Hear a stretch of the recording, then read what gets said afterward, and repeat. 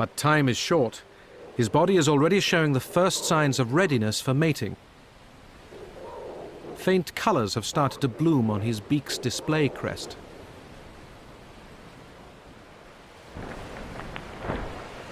At last he can resume his epic journey.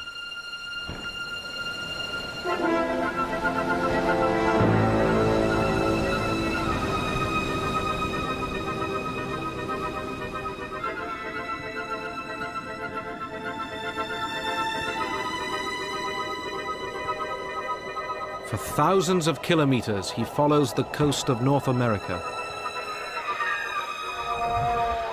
Like all giant pterosaurs, he uses his enormous wings to ride on the warm air currents that rise over land.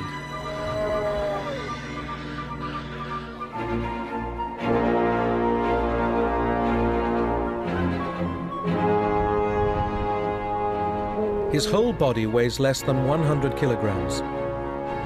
And this helps him glide effortlessly over huge distances.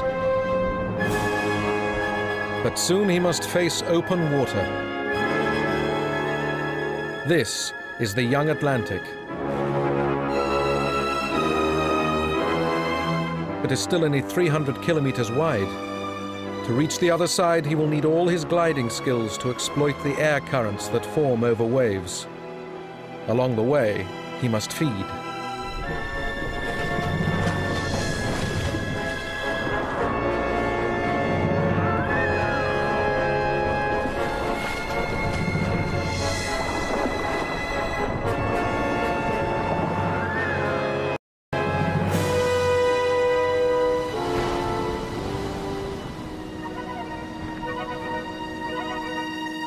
But flying low brings its dangers. Hungry monsters watch him from below the waves.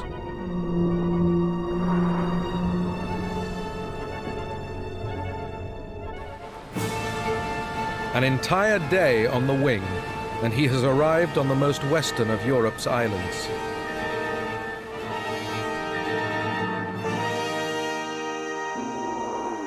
Once again, the landscape is dominated by a huge herd of iguanodon.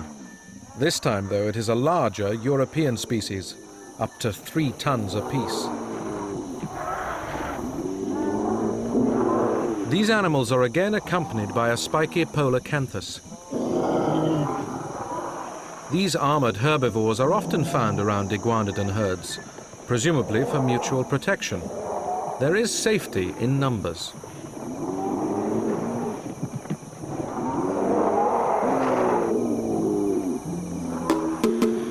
They are being watched by a pack of carnivorous utahraptors.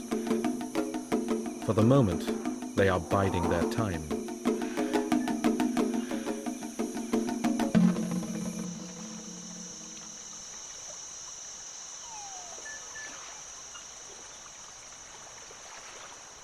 Meanwhile, another conflict is looming.